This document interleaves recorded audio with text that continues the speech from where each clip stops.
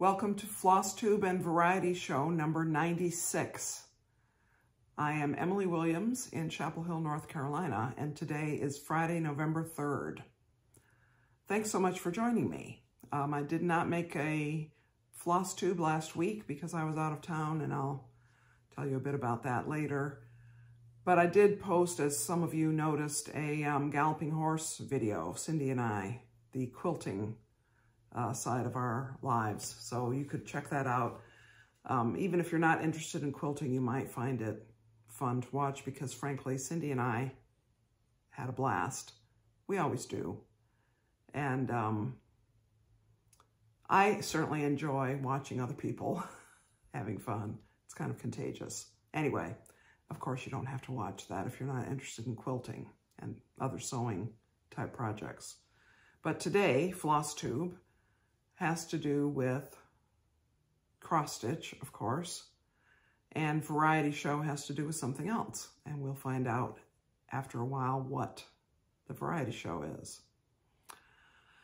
So, cross stitch. So I was gone over the weekend and I took some cross stitch with me, and I did not actually do any of it, work on it at all for any of Friday or Saturday. We were traveling up there. My friend and I went up there, drove up together, up meaning to the mountains of North Carolina.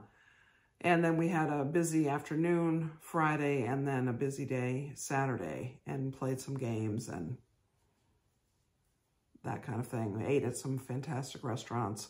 And then Sunday was a much more calm, non-activity kind of day. So we just hung out at the house and looked at the view, and I worked on Mathilde.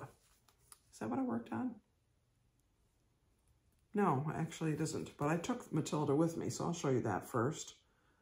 This is from the Letters from Europe box, Hands Across the Sea, and it is a French sampler.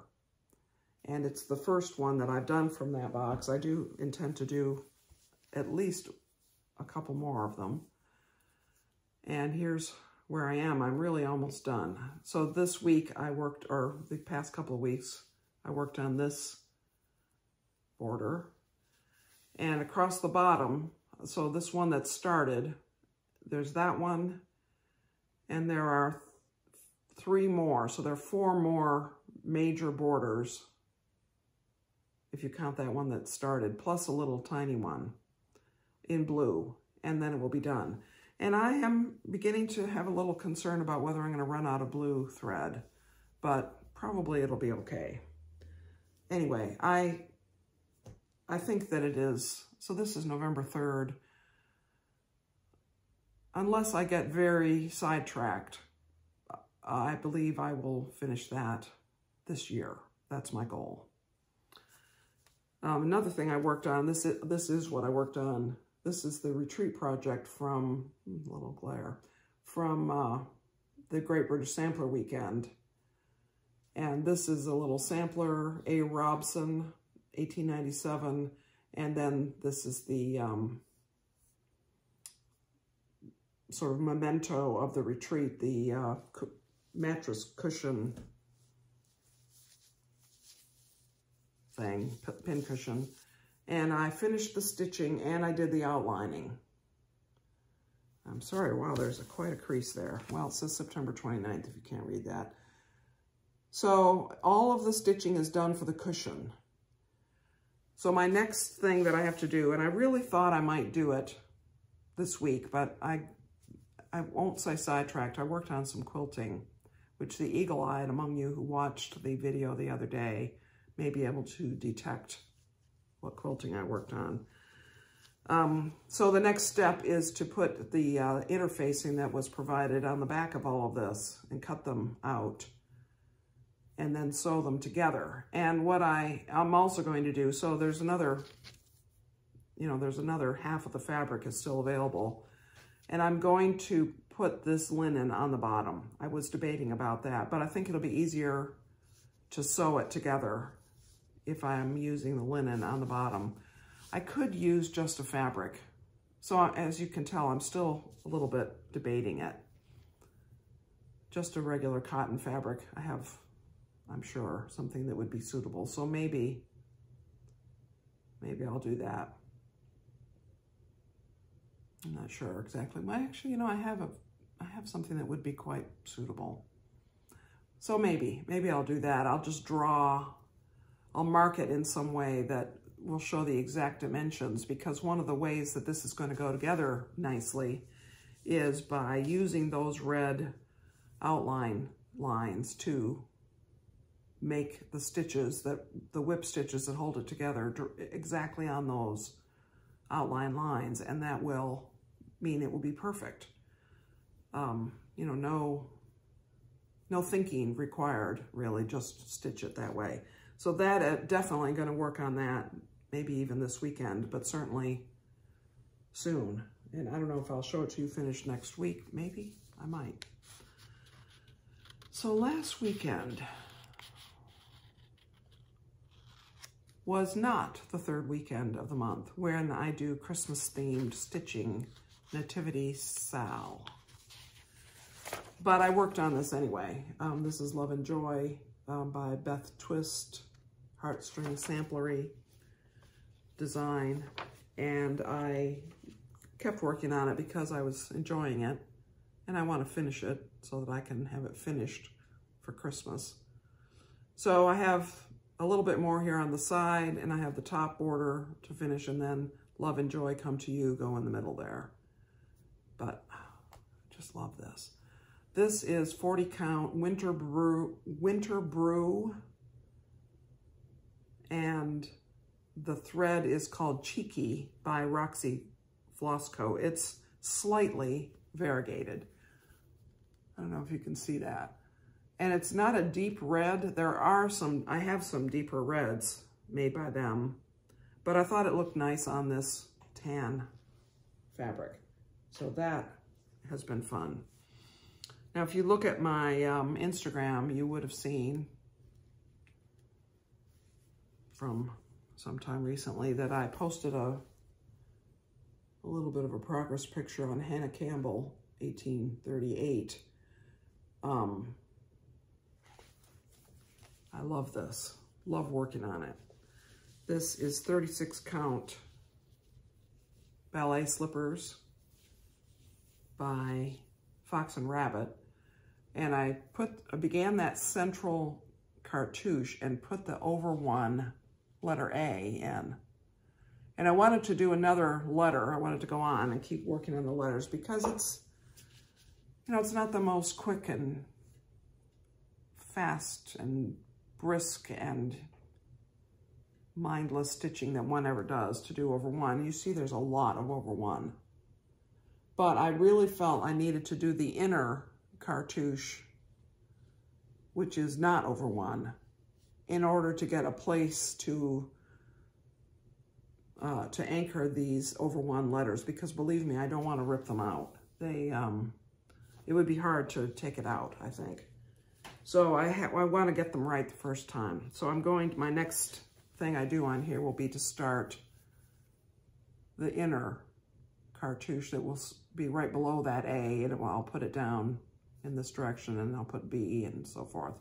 Because I feel, you know, I kind of enjoyed doing that over one, but I don't want to leave it all to the end or have only over one to do in a big stretch. I want to be able to mix it up with the I'll call it the regular stitching, but I'm using Overa Soie, and for the over one, I'm using 103.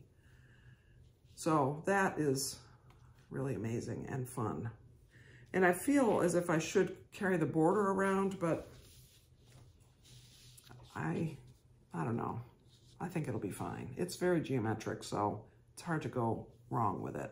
I don't think I'm going to have trouble making it meet at the end. And this is Jane Thompson. This was a exclusive offered through the Homespun Needlework Cross Stitch Facebook group, and by oh yes, Scarlet House. It says it right there. You all are probably shouting that at me, aren't you? By the Scarlet House.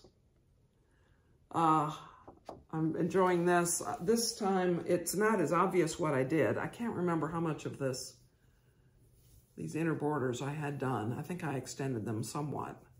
And I also worked more on getting that outer border, that viney part done, because I want to make sure it meets up pretty soon.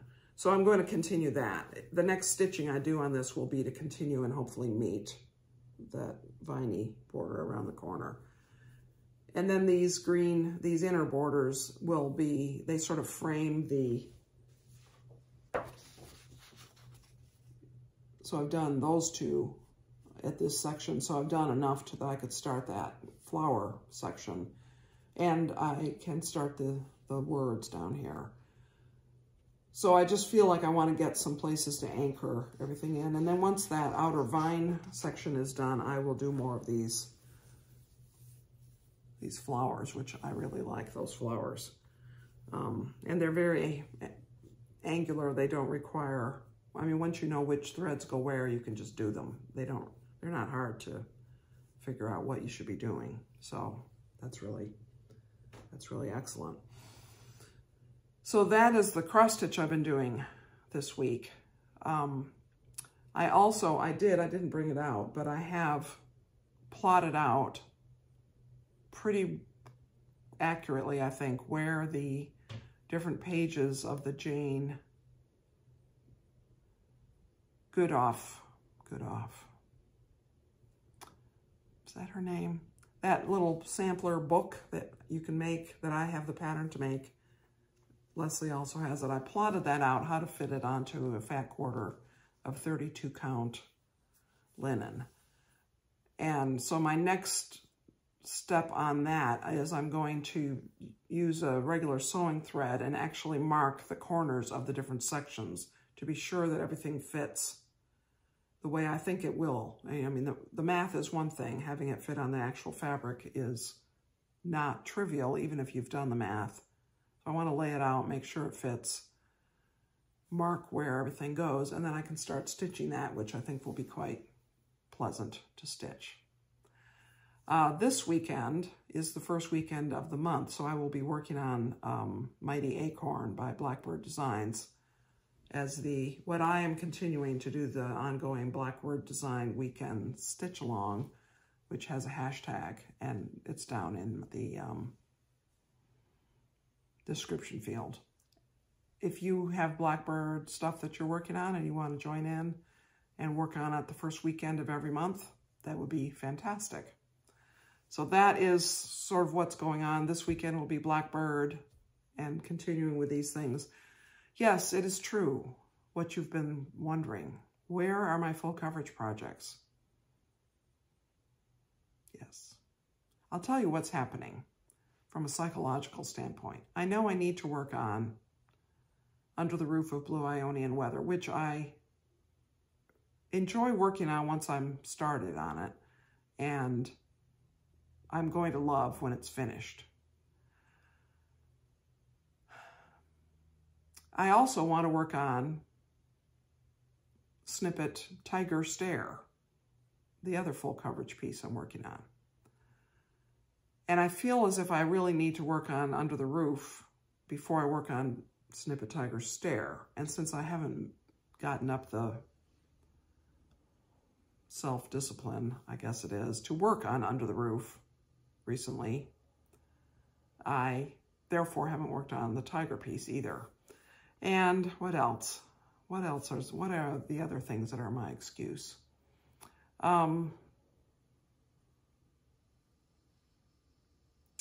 Yeah, I also haven't, oddly, I have not worked on Sampler 193, the red design. I haven't worked on that in the past few weeks. So I haven't shown it to you today. I imagine I'll pull that out this week just because I enjoy it and there's football and such as that. So anyway, let's talk about the variety show. Now, I'm going to tell you what I did in August of 2017 and in so doing, tell you what I'm going to do in April 2024. And any of you who maybe are aware of what happened in August 2017 might be able to guess what this topic is. So I'll give you a moment to think about it. Do you have it? No? Okay, that's fine.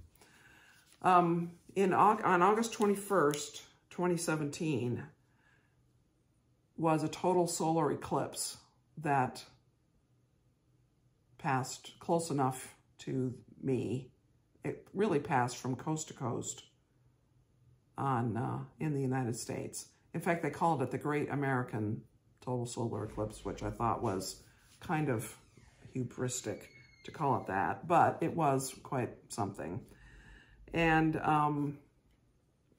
the eclipse was the path of totality, the closest that it passed to us was in South Carolina at Roper Mountain Science Center. We went to Roper Mountain Science Center in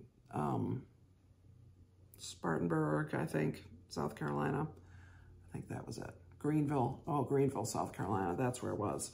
And we invited some friends, a lot of friends, to join us, and one couple did join us. Judy and Paul joined us.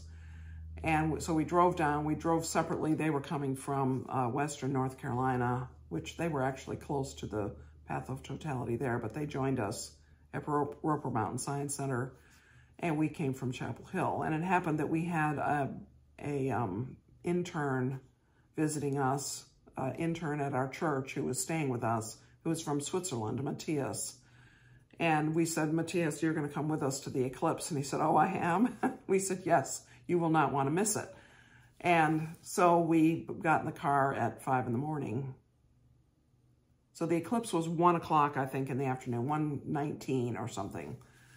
And we knew that it would take longer than usual to get down there because South Carolina, the entire width of the state, in fact, I have this thing. Let me just see if I can angle it so you can see. This is the capital of South Carolina, and this is, I think it might be, I'm not sure, but the lines indicate that the totality is visible. This is the path of totality, and you see it goes completely across the state. And right in the center is the maximum totality, or the maximum length of time of totality. So it goes right near the capital, and that is a hole which might be Greenville. I can't remember. A friend of mine made this for me. It's, it was NASA published a set of patterns that you could use on your 3D printer, if you had a 3D printer, to print these. And the idea is that you can hold this up in this round hole. If you hold that up and the sun shines through it, you will be able to look at the ground and see the progress of the eclipse. So it's sort of a way to keep yourself safe and as a memento of where you were. And of course, eclipse glasses are necessary. So we had these on. They are, I mean, you can see nothing through them except for the sun, which is kind of interesting to look at the sun on a normal day, but then you realize it's just a big ball of light is all it is. Anyway, so those were some things, and I kept the eclipse extravaganza paper that the Roper Mountain Science Center put out, and they had a map of where to park and where the food trucks were going to be and so on. So the things you need to see an eclipse are some way to safely look at the sun's reflection on the ground. Some people brought colanders, which was very, very cool because then you got lots of suns on the ground. You need eclipse glasses, and you need moon pies as a snack. Now, some of you who are not from the South may not know what a moon pie is. I'm not sure I knew what a moon pie was before moving to the South. And I was going to open this up, but I'm not going to. And it's, very crinkly. So a moon pie is sort of a packaged s'more, because what it is, it's 2 graham cracker-ish cookies that are soft. They're not crispy like a graham cracker, but it's that flavor profile. And with marshmallow filling, you can just see the marshmallow peeking through there. Marshmallow filling, all enrobed in chocolate. And on the back it says microwave for an out-of-this-world dessert. Well, it says put it on high for 5 to 15 seconds, remove from wrapper. So I think of it as a packaged s'more. Now, it doesn't have peanut butter, which I happen to like on s'mores, but that's all right. Well, it was hot in August of 2017 in South Carolina in the full blazing sun, and so we did not have to microwave our moon pies to get some sense of that soft, gooey effect of them, but they're very good just eaten. And we will have moon pies. So anyway, that's what we did August 21st, 2017. So we left at 5 in the morning. We got to the park at around 9:30 or 10 o'clock. We met our friends there. And they closed the park, I think at 10:30. They had sold out all of the capacity that they were allowing, which was it was a nice amount of people. The different viewing areas, no, it wasn't really crowded. You didn't feel that you were, elbow to elbow with everybody. There was plenty of room to walk around. There was not a lot of shade, but you could go inside the buildings where it was air conditioned somewhat, and of course out of the sun. And we all got way more sun that day. But if we got there around 9:30 or so, they closed the park at maybe 11 o'clock, and the eclipse was taking place at 1:19 and or 1:21, something like that. And so as the moon began to come across the sun,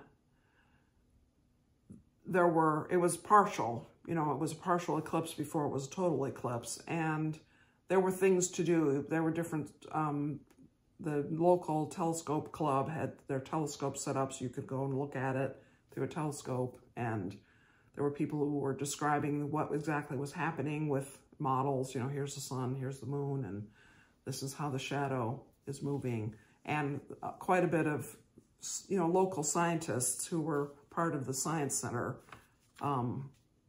helping us understand what it was we were seeing. And we happened to have, among our party, Paul is quite an aficionado of the eclipse and knows a lot about it. And so he also was helping us understand what we were seeing. And then when it was the total eclipse, so if you've been in a partial eclipse or you were near the path of totality, then you may be able to say, well, yes, I experienced the total solar eclipse of 2017. But if you were not in the path of totality, then you didn't experience it fully. And the difference between 99% total and 100% is, I'm going to use a cliche, but it's actually true in this case. It's a difference between day and night. Because at 99%, it's dim, the light is dim, it looks different, but it's not the same as 100%. Because at 100%, to my surprise, it was dark. It was unbelievable. And you look up in the sky, you could take your eclipse glasses off when it was at the total phase, which that year where we were was about 1 minute and 30 seconds. And you see in the sky, you see a black spot that has a little bit of light ringing it. And it looks like an eye with flames. Like the eye of Mordor or something. And it's dark. It got cooler. The night sound started. All of those things that you read about that happen in a total eclipse, they do happen. It did happen. It was quite amazing.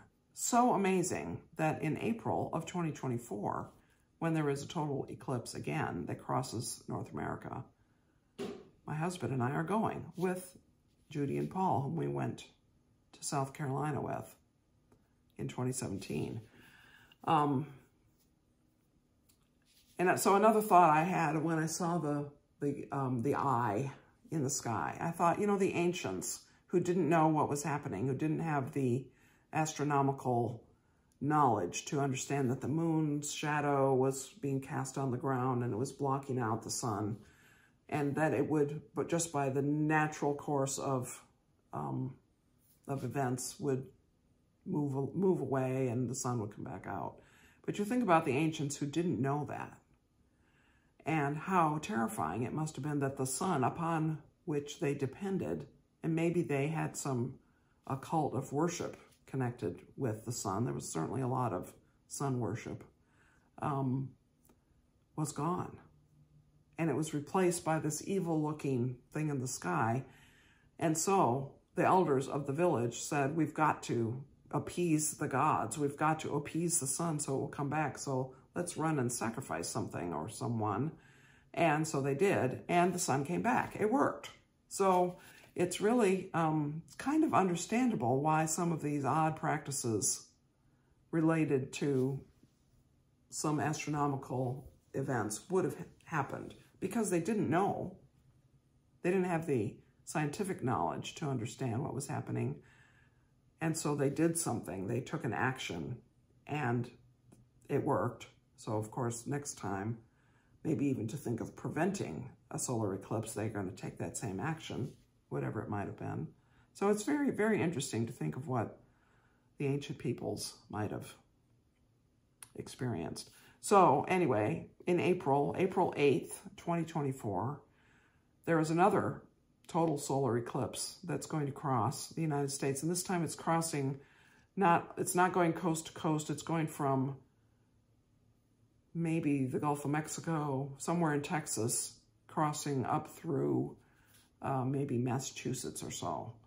So it's in April 8th. So August 21st, the beauty of August 21st is it's a time of low rainfall in much of the United States. So most of the path of the total solar eclipse that day was cloud-free. We certainly had perfect and crystal clear skies, no clouds at all that afternoon.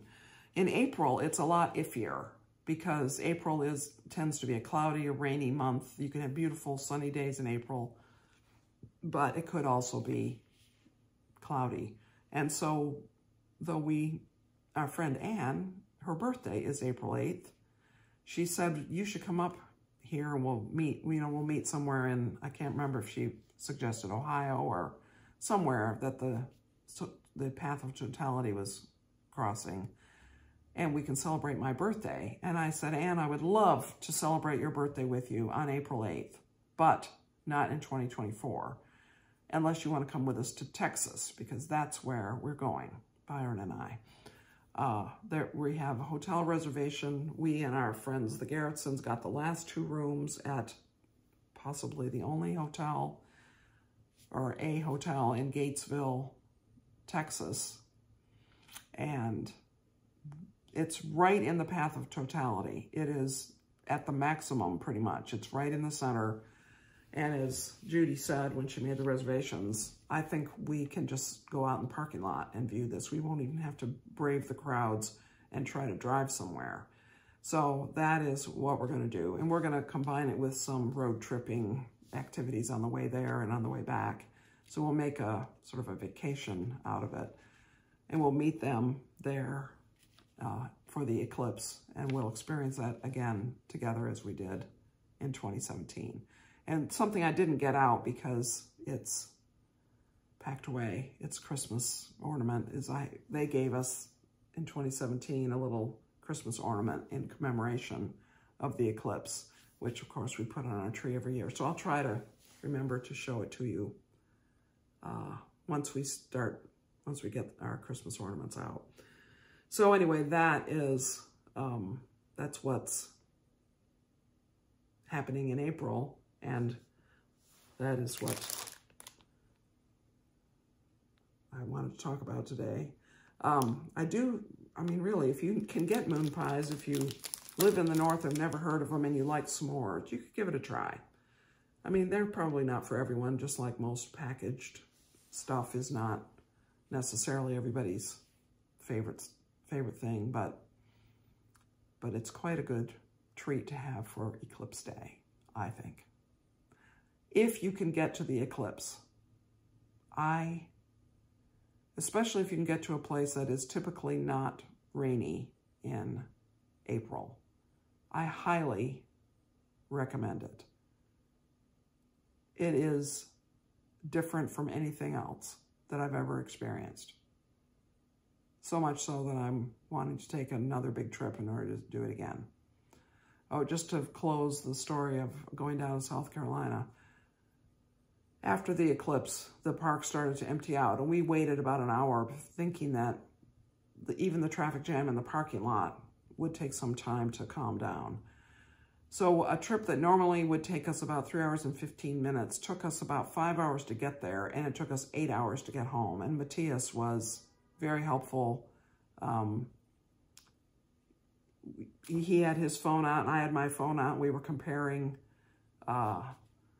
which roads seemed to be less congested, and so we would get off this highway and drive over here for a while and then get back on this other highway, and in order to try to keep moving, because it was incredible. I mean, he laughed because we packed drinks and food and toilet paper and, you know, all kinds of things, not sure of what the status would be as we were trying to drive there and back.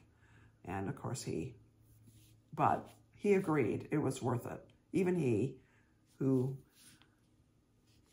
could have said, you know, thanks for inviting me, but I think I'll stay here.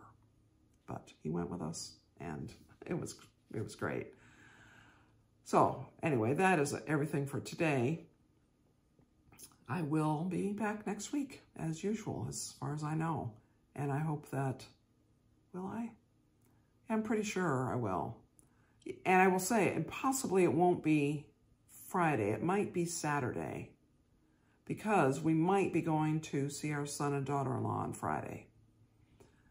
But if I don't put up a video on Friday, I will put up a video Saturday.